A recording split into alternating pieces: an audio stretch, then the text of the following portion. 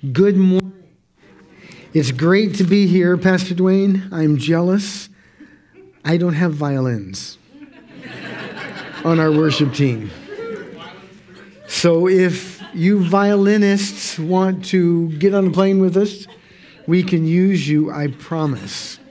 Let me begin by introducing my partner in life for the last almost 49 years. This is my wife, Paula.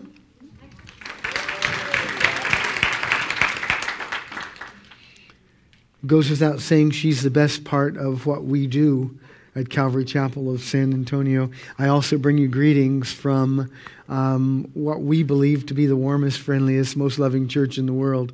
They are right now in the second service, and I would appreciate if the thought comes to heart and mind over the time I'm teaching today. Just, Lord, bless them in San Antonio. We want people to get saved. We pray daily for the lost, the hurting, the hungry, the broken, the needy, and the confused. And it seems that they've all gathered in Texas. So just pray that the Lord will move there, and I'm praying that the Lord will move here. Could we open in a word of prayer, please? Father, we are delighted to be here. We've had a great couple of days here with the marriage conference. I thank you for the work that Dwayne and Sherry are doing here in Garland. I thank you for the heritage of this church. We've been here. This is now our third time where we've been privileged to share. But today I'm asking, Jesus, that you do something a little different, a little unique. I'm asking that you reach out and convince everyone here how crazy about them you are. My prayer, Lord, is that we'll fall more in love with you than we've ever been. But in order for that to happen, we have to receive your love for us. So have your way. Take away any ideas to the contrary. Lord, you look at us and you think we're perfect. We're beautiful.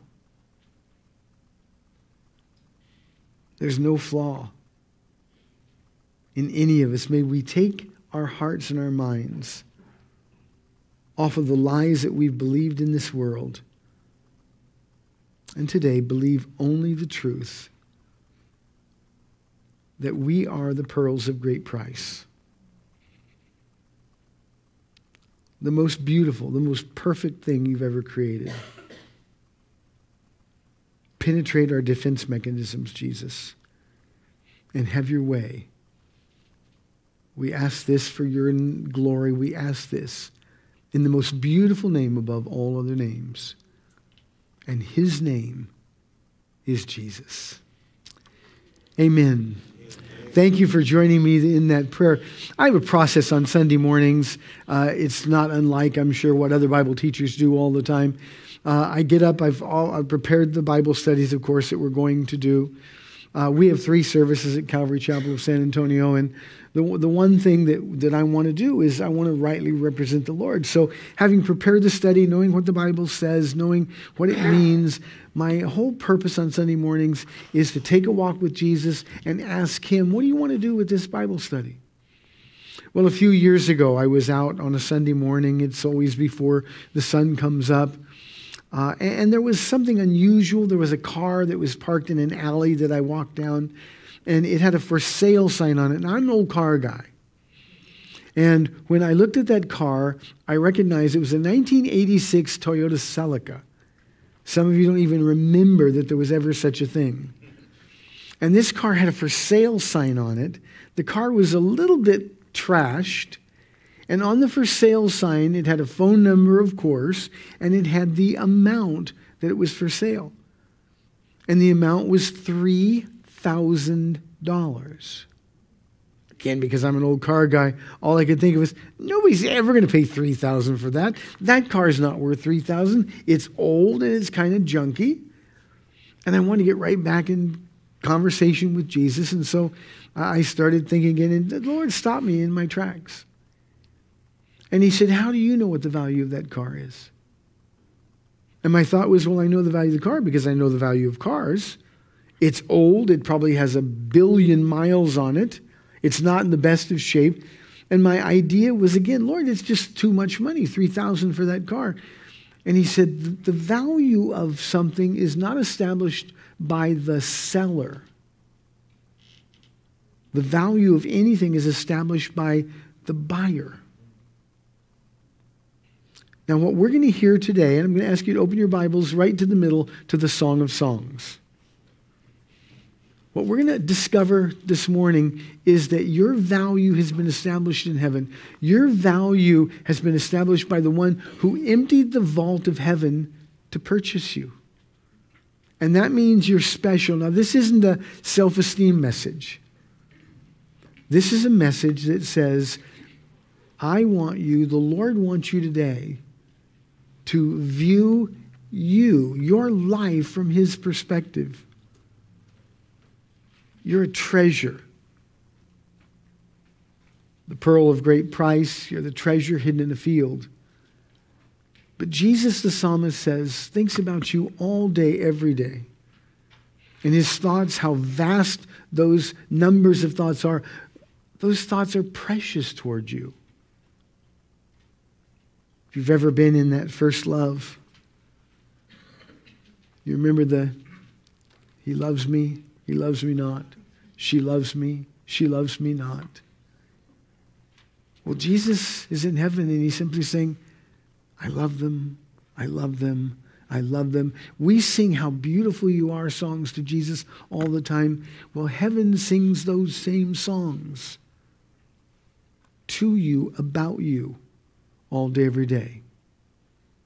This morning is one of those songs. Now, literally, the title of this is Song of Songs. Some translations call it the Song of Solomon. But it's important that this is the song of all the songs because it means that of the 1,005 songs, we know that from 1 Kings chapter 4, of that 1,005 songs written by Solomon, this song was preserved by God because this was the only one of those songs that was written by God. That's a really important thing to understand. This is the song that was preserved. Now, you know some things about Solomon. We know that he was the wisest man, the smartest man who's ever lived. God gave him wisdom and intellect from heaven beyond anything that we can understand. His fame was spread all over the world. But he was also a poet and a songwriter. We know from scriptures that he was drop dead handsome. I hate him already. Rich, smart, handsome, a poet, and he could write songs. I mean, he had it all going on, but this is the song that was the highlight of his life. It was written at a time where he was in love with God. We're also going to see that he was in love with the woman who is the object of this book. It's a story that all of you should be intimately familiar with. It is a story that you ought to read several times a year. If you read it straight through, it will take you no more than 14 or 15 minutes. If you read the parts, if you look in your Bible, there's captions, headlines, lover, beloved, and then there's friends. Well, if you read the parts that are titled lover, that's Jesus speaking to you. You talk about great devotion time. Just read those. If you read only the parts titled lover, it'll take you about 8 minutes to read it. And it's 8 minutes of trying to understand the height and width and breadth and depth of God's love. It is so important, and that's why we ought to be familiar with it. It is a love story. It's a love story about marriage. It's also a story about sex in marriage. When the Lord led me to share this, of course, I thought he was leading me to share it with the marriage conference that we just did the last couple of days. But he said, no, this is the message for Sunday. He wants you to know how much he loves you. It is in poetic language, very graphic and very detailed. Obviously, I'm not going to be graphic today, but I will be making some references to the sexual relationship between a man and his wife. Let me say, just at the beginning, that sex is a wonderful gift from God to all of us. It is to be used only in the confines of marriage. And I hope and pray that one of the things we'll accomplish today is it will sort of wipe away what the world that we live in has done to the concept of sex. It is a beautiful, magnificent gift. It is certainly more than just reproducing in terms of its value. Now, what we're going to do today is we're going to start sort of at the back, and then we're going to come to chapter 1 and then move forward to make it easy for you to follow. Would you look at chapter 8, verse 11, because we're going to talk about the background historically and the background for this book. Remember, as I'm teaching today, this is a real historical story about two people who really lived. King Solomon and the one woman, and that's important later, the one woman who had his heart. He started out, Solomon did, passionate for God. Dwayne said he's teaching in Ecclesiastes. We know when you get to the book of Ecclesiastes, it's an old Solomon looking back on his life and thinking about all of the time that he wasted. Vanity, vanity, it's all meaningless. That's the point. He came to the conclusion, after denying himself no pleasure at all, he came to the conclusion that anything that wasn't done for God and with God had no meaning, no purpose. And Solomon's life is a story about potential squandered, God's glory poured out, and man sort of walking away from it, trying to find other avenues for what we would term happiness. And Solomon, because of his wealth, he literally could deny himself nothing. And yet it meant nothing at all. This story was written by a different Solomon, a young man, a king blessed by God, a king who was with God. This was written during that time. The background from verse 11 in chapter 8 says, Solomon had a vineyard in Baal Hamon. He rented out his vineyard to tenants. Each was to bring for its fruit 1,000 shekels of silver. Now, Solomon owned all of the land. This was a government program. The way the government collected taxes, they would rent it out for 1,000 shekels, these parcels of land, and then the people would pay the rent with the fruit that was produced, whether it was animals or grapes or other types of crops. In this case, the rent was 1,000 shekels. Now, as we begin, I want you to go now back to chapter 1. As we begin our story, it's evidently true that Solomon had those times where he just wanted to get away. You know, a king who's busy running the affairs of state, king who's trying to keep peace and govern through this really prosperous time. But there were times when it seemed to sort of close in around him, and what he wanted to do was just get away. I want to be with the people. There's no better way to get the pulse of the people than to become one of them. Remember that, because that's the import behind this whole story.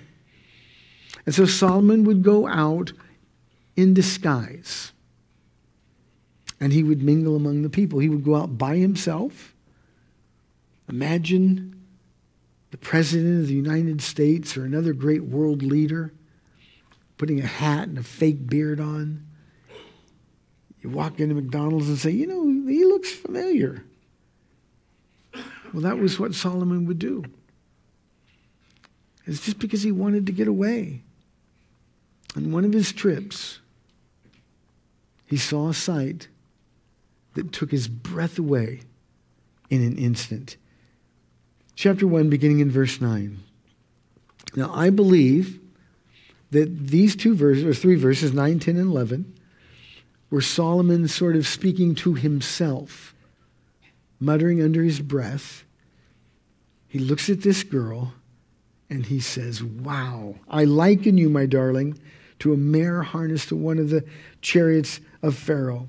Your cheeks are beautiful with earrings. Your neck with strings of jewels will make you earrings of gold studded with silver. In verse 11, that's a great statement of faith. This is a girl I'm going to have. Now, I know how Solomon feels. In March 20th,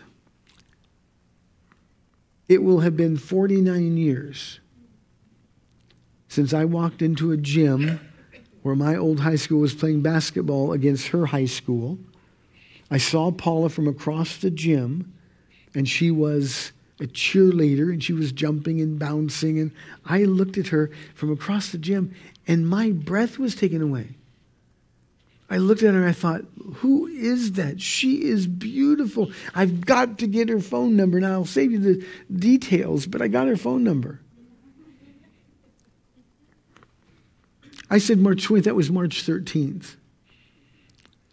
March 20th, the following Friday, is when I called her and said, I got your phone number from a mutual friend. He told you I was going to call. Yeah, I know that. Well, I'm coming into town, so I'd like to go out. How about we have a date? Paula said, well, I already have a date tonight. And I was so desperate. I said the first thing that popped to mind and heart. I said, well, I'll call back in 30 minutes. Break it. I did, and she did. 2 hours later, I'm knocking on her door. She opens the door, and in seconds, we were in love. People say stuff like that doesn't happen. We've been together 49 years. God had a plan. Well, Solomon sees this girl. He's in disguise. Nobody knows who he is. And she takes his breath away. Go back a couple of verses to verse 5. This is the beloved. This is the girl. Dark am I, yet lovely, O daughters of Jerusalem, dark like the tents of Kedar, like the tent curtains of Solomon. Do not stare at me because I'm dark. You can tell that she's uncomfortable with the attention. Do not stare at me because I'm darkened by the sun. My mother's sons were angry with me and made me take care of the vineyards. My own vineyard, my own body I have neglected, she says. Now immediately a lot of us can identify with this woman. She was from a dysfunctional family. Her brothers were jerks. They were bullies. I don't know, maybe they took advantage of her just because they could. It's amazing to me that men can do that just because they can, but that happens, we know. She worked the vineyard. They didn't. This woman is a woman who's not been cared for in the world that she lived in. It's also true that she had some appearance issues. Truth is, she didn't think she was beautiful at all because the standards for beauty in that day were completely different than anything we would understand. Privileged women and princesses, they would spend hours every day taking beauty treatments, and some of those beauty treatments included bleaching of the skin. The whiter the skin, the prettier they were. Remember, this is a Middle Eastern country. They wanted to look what we would call European. Not only were the whiter girls considered the beautiful girls, another standard of beauty was the plumper girls. That would be a sign that they're able to bear children, and men would walk by these women and lust after them. And this girl says, but I don't look like any of them. They look beautiful, but I'm not like that because I don't get to go to the beauty shop. I don't have time to take care of myself the way others take care of themselves because I simply have to work. This young girl was lean from working outside. There would be a musculature that would be obvious. Her skin was dark, not because she was black, but because she was darkened by the sun. What we consider in our culture beautiful, lean, fit, and tan. The kind of a girl that we would see on magazine covers. But suddenly this stranger is staring at her. And she alone has his attention. And look what he says to her in verse 15 of chapter 1. How beautiful you are, my darling. Oh, how beautiful. Your eyes are doves. Now, there's going to be some cultural references to beauty that they understood that will kind of go over our heads. But I want you to just notice he's staring at her. His heart is smitten. And he says, you're beautiful. You're perfect. Oh, how beautiful. Your eyes are doves. Now, ladies, notice what happens next. Because he's convincing her that she's not plain, that she's not ordinary.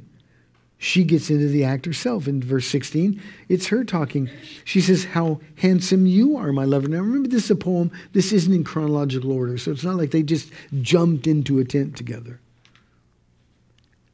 She says, how handsome you are, my lover.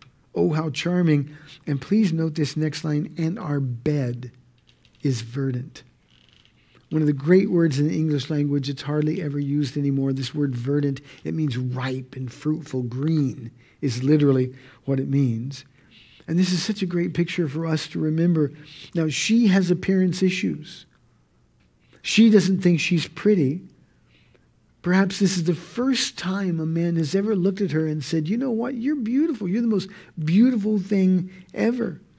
Well, I think for the marriage conference, this would have been a great illustration, but it's true for all of us. Men, this is our responsibility, to make our wives feel like the most beautiful, the most loved, the most precious women on the earth. It's our responsibility to rightly represent Jesus. And Solomon, she doesn't know he's Solomon, but Solomon is doing that for her.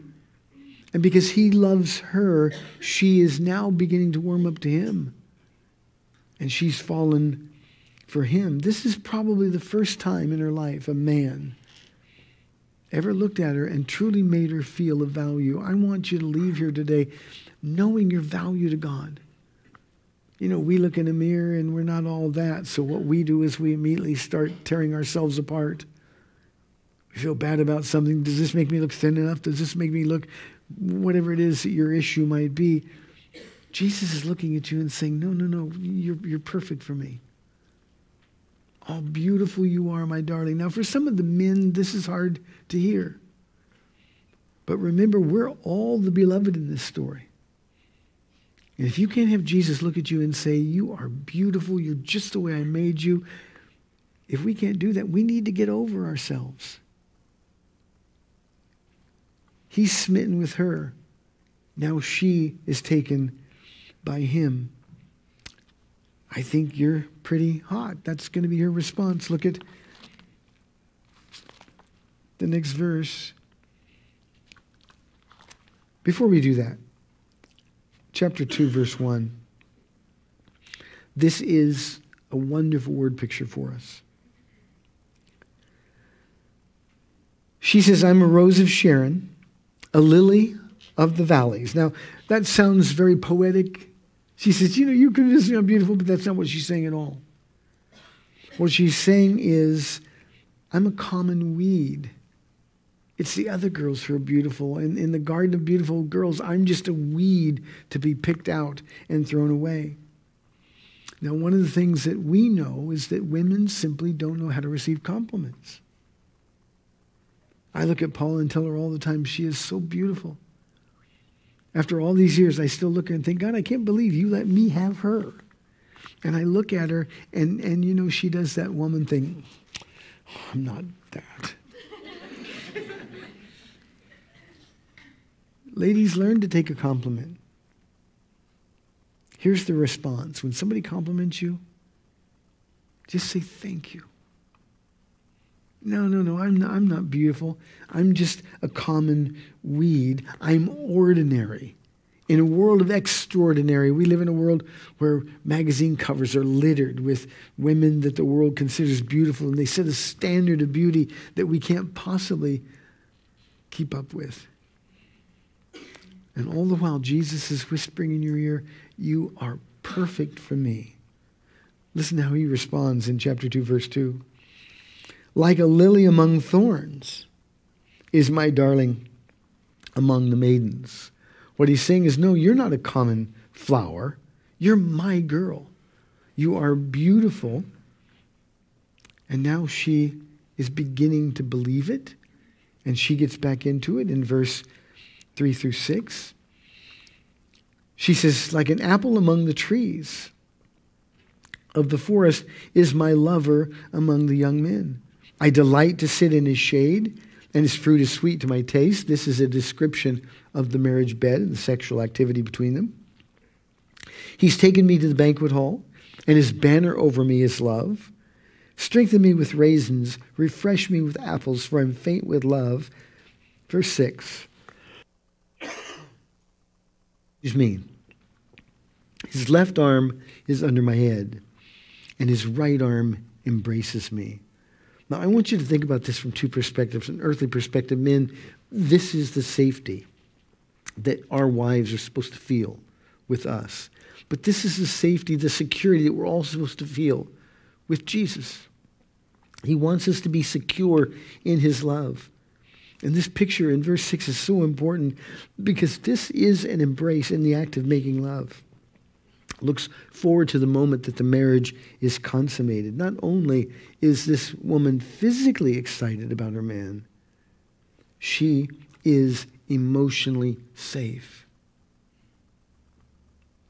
Man, if you want your wives to give themselves to you, she has to know she's safe emotionally with you. This picture, an arm here and an arm here, and Jesus holding you. Well, the same thing is true in our walk with the Lord. What we've got to do every day is know that we're safe and secure. I get so frustrated when Christians are talking about, and I get a program. Dwayne told you I have a Bible question and answer program every day, an hour in San Antonio. And all the time people, I think I'm going to lose my salvation. Others will just say, well, can you lose your salvation, or are we eternally secure? How can we not be secure if we're in his arms and if he's holding us close? If he's looking into your eyes. I told the people at the marriage conference, the key to living in the love of God is to just be with Jesus. If you're with him and he's looking at you and he's convincing you how beautiful you are, how perfect you are, then you know you're in a safe place. Ephesians chapter 1, verse 14 says that upon believing, the Spirit of God is given to us as a deposit, guaranteeing our inheritance. Now, if I guaranteed something, the guarantee is only as good as my ability to keep it. But this is God guaranteeing our inheritance. He wants you to know he loves you. He wants you to be safe and secure in his love. Jesus said, if you abide in me, I will abide in you. And there's no man or woman abiding in Jesus who feels unsafe. Again, for men, this is the way our wives need to be made to feel. Does your wife trust you? Does she know that your heart is just for her and her alone? Well, if she's going to feel emotionally safe, she needs to. If you want your wife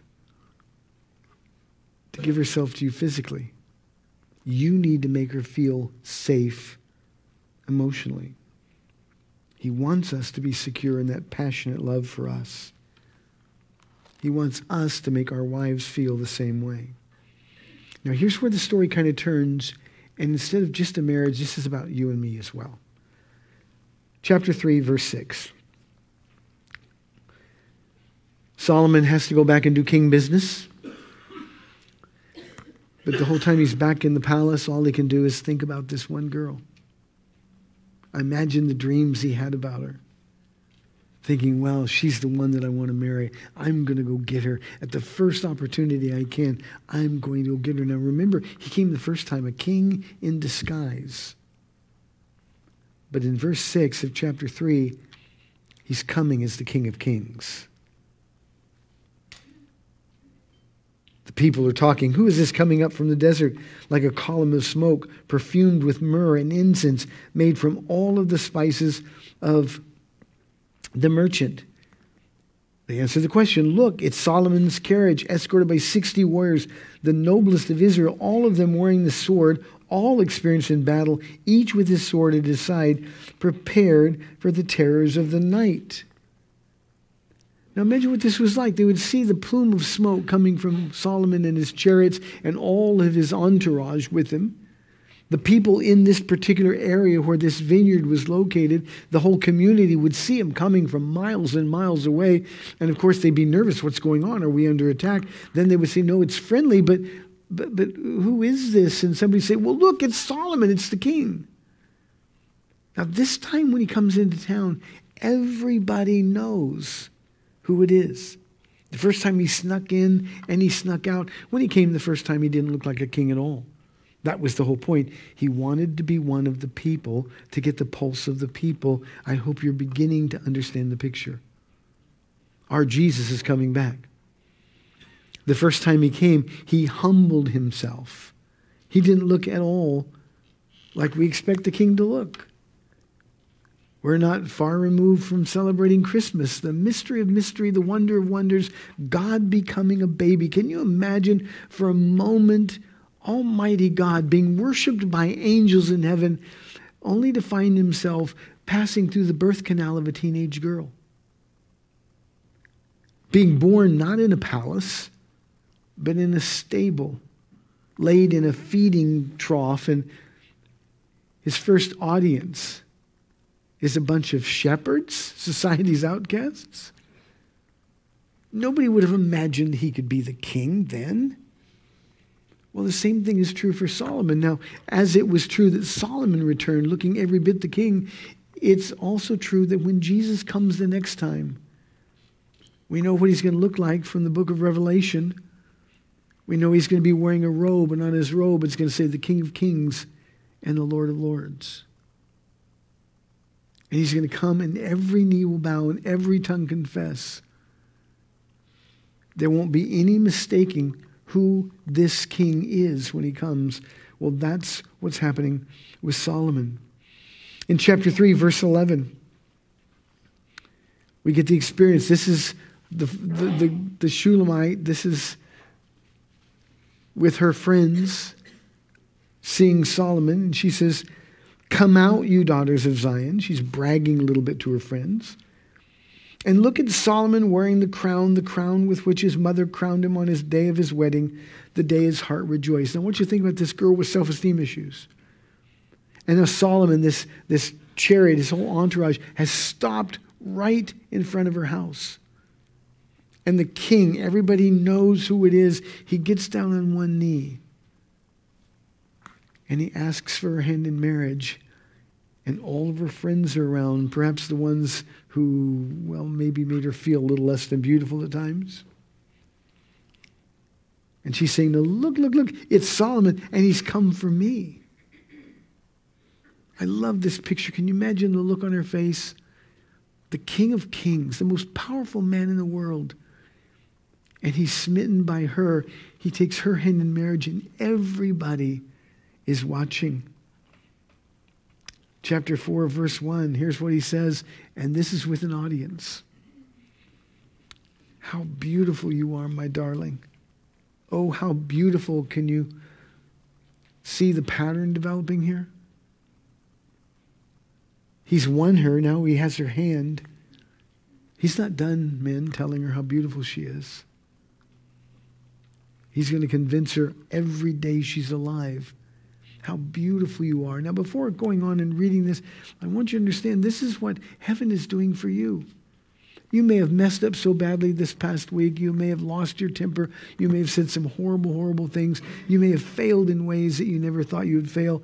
And you're thinking God is frustrated with you. God is angry with you. Instead, what he's saying is, no, you're beautiful. I think about you every day. And not only do I think about you, but I watch you. From heaven's perspective, you're beautiful. We did a women's retreat in the recent past, and the theme was flawless. And the Spirit of God really convinced our ladies that they were beautiful. The Spirit of God convinced them that his arm was around their neck and around their back, and he was holding them. And that's what God wants to convince each and every one of you. He describes your beauty. Your hair is like a flock of goats descending from Mount Gilead. Now, we wouldn't consider that much of a compliment. But imagine looking at the hills and you see this flock of goats descending, the black wool, and from a distance it would just look like hair cascading over a woman's shoulders. She would be uncomfortable because now he's with this audience. He's checking her out. He's going to check her out from head to toe and back up toe to head. He says to her, "Your teeth are like a flock of sheep just shorn, coming up from the washing. Each has its twin. Not one of them is alone." Now, we have to remember, this was a time when there was no dental hygiene. It would be unusual for people to have all of their teeth. And he's describing her. You thought you weren't beautiful. Look at the other girl's teeth. Not like yours at all. You're perfect. Your lips are like scarlet ribbon. Your mouth is lovely. Your temples behind your veil are like the halves of a pomegranate. Your neck is like the Tower of David, built with elegance. On it hang 1,000 shields, all of them shields of warriors. I told you, man, he was a poet. Your two breasts are like two fawns, like twin fawns of a gazelle that browse among the lilies. Until the day breaks and the shadows flee, I will go to the mountain of myrrh and to the hill of incense. And then he concludes, again, all beautiful you are, my darling. There is no flaw in you. Paula, do you ever get tired of hearing me say how beautiful you are?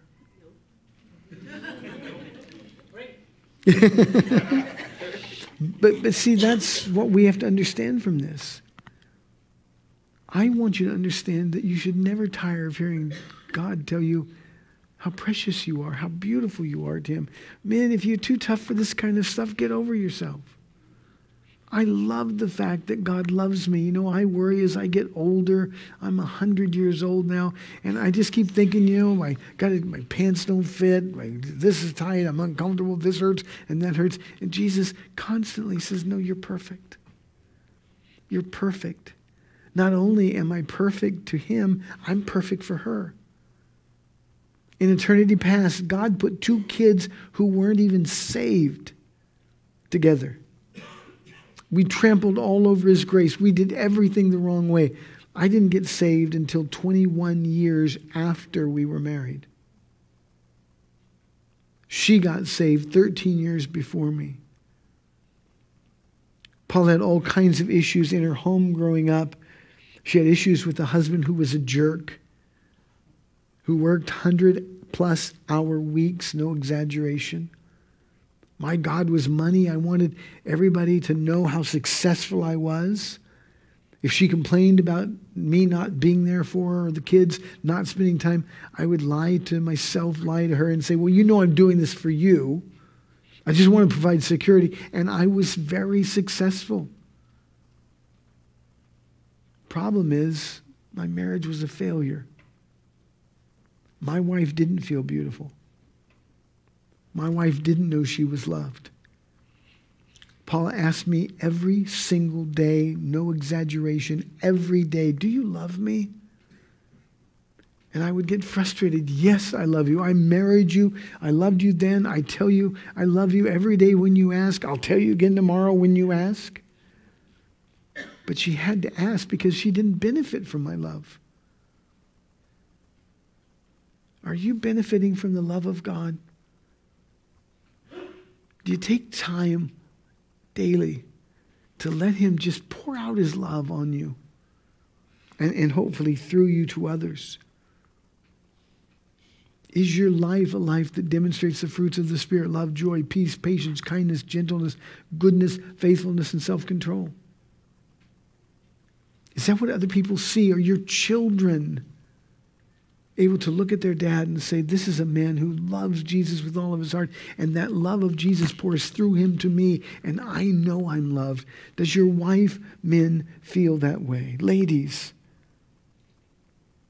are you a woman that people see Jesus coming through? Well, it's impossible until and unless you understand that God loves you. We love him, the Bible says. Why? Because he first loved us.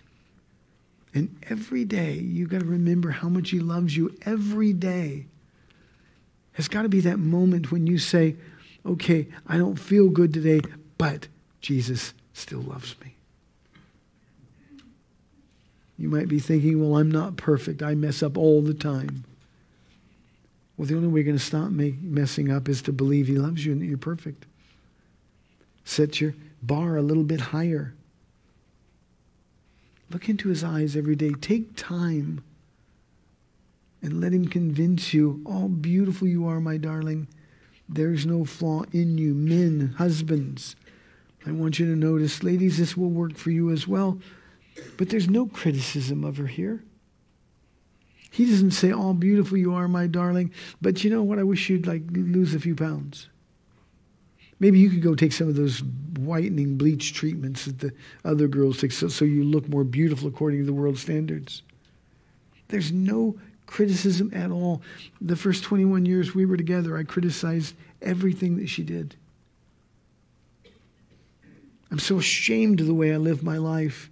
But when I met Jesus, and I met Jesus because she prayed for me for 13 years, when I met Jesus, I went home. I mean, radically transformed. And the woman that I complained about all the time, I walked in the house, and it was like that very first day she opened the door all those years ago. I always prayed, when you're not saved, we still pray. God, why don't you give me a woman that will appreciate me? Why won't you give me a woman who will understand why I'm doing what I'm doing? That's code for, why don't you give me a woman who will let me do whatever I want? The day I got saved, I went home. That woman lived in my house. Our job is to make our wives feel that beautiful, that special, that perfect. And then we grow. Some of you are raising children, many of you perhaps. We're critical of them, we yell at them, we insult them, we're harsh toward them. They're going to live down to those expectations. If you'll take time to convince them that God loves them and they're perfect, and if they'll be able to see that God loves them because of the way you treat them, they'll be able to see your love. Men, we need to be tender with our children. Our boys are learning how to be men watching your lives. What are your children learning? Your girls, God forbid, they're learning how a real man treats a woman, and they're going to go out and pick somebody just like Dad. If that's true, and it is, then you need to be sure that they pick somebody who loves Jesus. All beautiful you are, my darling. There's no flaw in you. Go down to chapter 4, verse 10. Because now he describes the physical relationship. How delightful is your love, my sister, my bride. How much more pleasing is your love than wine, and the fragrance of your perfume than any spice. Your lips drop sweetness as the honeycomb. My bride, milk and honey are under your tongue. The fragrance of your garments is like that of Lebanon. Go down to verse 15. You are a garden fountain, a well of flowing water streaming down from Lebanon. Awake, north wind, and come south wind. Blow on my garden, that is, its fragrance may spread abroad. Let my lover come into his garden and taste his choice of fruits. That's her getting into the physical relationship. God wants your physical relationship, men and women who are married, to be passionate. Sex isn't just some marital duty that we have. It's not something that we should grow tired of. You who aren't married, you need to look forward to a relationship that God has ordained with your bodies.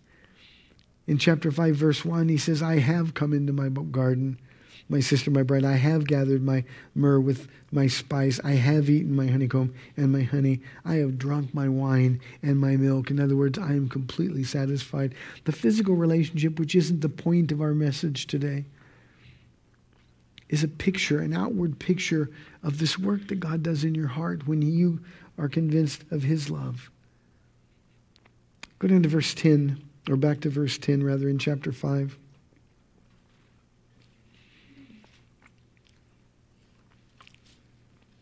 This is how she speaks of her husband, ladies.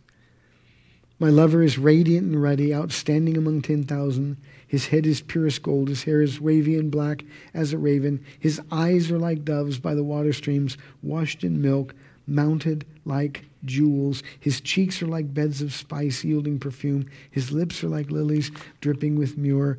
His arms, I always read this only because this is what I imagine Paula thinks of me. His arms are rods of gold set with chrysolite. His body is like polished ivory. decorated with sapphires. His legs are pillars of marble set on bases of pure gold. His appearance is like Lebanon, choice as its cedars. His mouth is sweetness itself. He's altogether lovely. I think she really thinks that about me. But you see, that's what happens when two people in a marriage love Jesus. That's the love of God pouring from us to one another. That's not me. There's no point of criticizing. There's no point of wishing that he or she looked different or was different. It's this is my gift, Lord. This is my lover. This, my friend, O daughters of Jerusalem. That's the love story. I'm going to close with a couple of comments. Back in chapter 8, verse 10, she says this. He has so convinced her of all the things that we've talked about today. She says, I am a wall. Remember the one who says, I'm a common weed?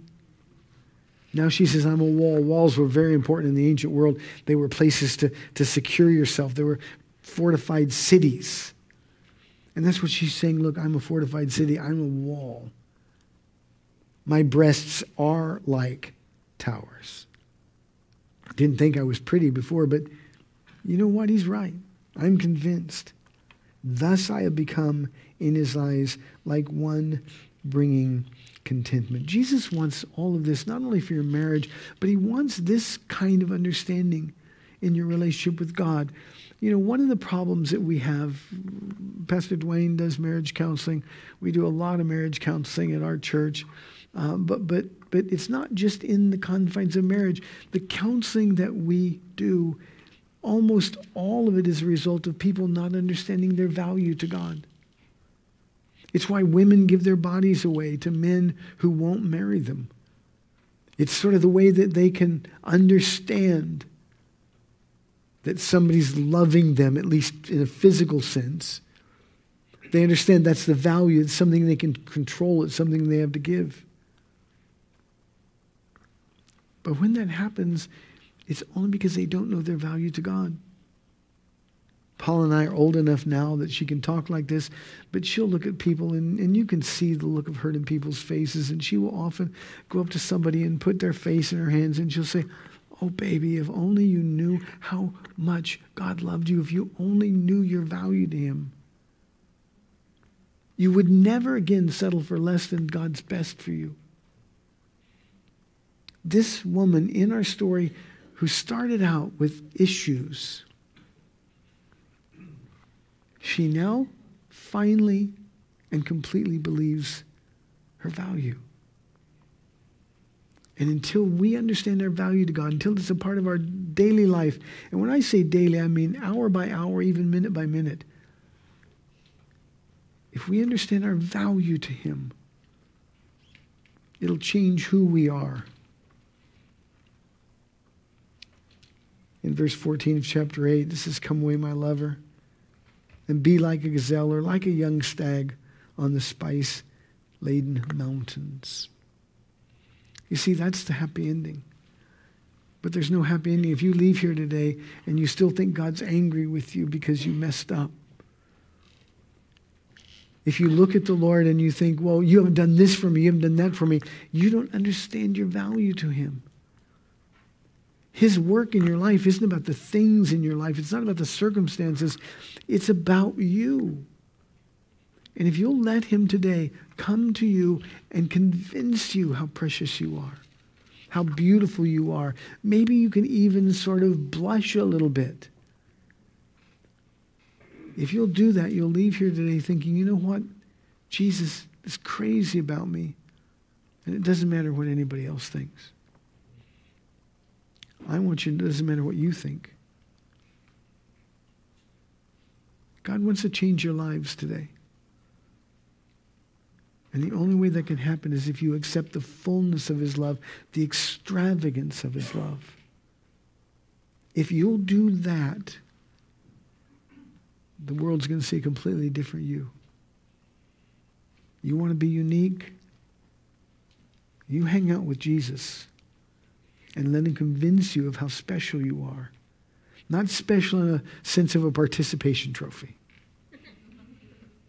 but special in the sense that there's no one like you ever before or ever again. Special in the sense that God has a plan for your life that he mapped out. Ephesians 2:10, believe it or not, says that we're God's poem, his expression of beauty. In other words, you're the most beautiful thing he ever did. And then it says that he's prepared you in advance for the works that he's prepared for you to do. In other words, God loves you and he has a wonderful plan for your life. But you got to believe it. And if you go home and the rest of today is like every other Sunday, if you go home and don't change, if you go home still thinking poorly of yourself, or even worse, poorly of others, it's because, baby, you don't know how much God loves you. We need nothing, we need no one but Jesus. And if you'll spend time with him, and you'll really and truly let him convince you of his love, I promise you a rich, passionate, meaningful, purposeful life in Christ. But you've got to let him start with you today. And then what anybody does, what anybody says, will have almost zero effect. Because you can leave here with Jesus, with his arm around your neck, his other arm around your waist, him looking into your eyes and saying, you really are perfect for me. And that's all he wants.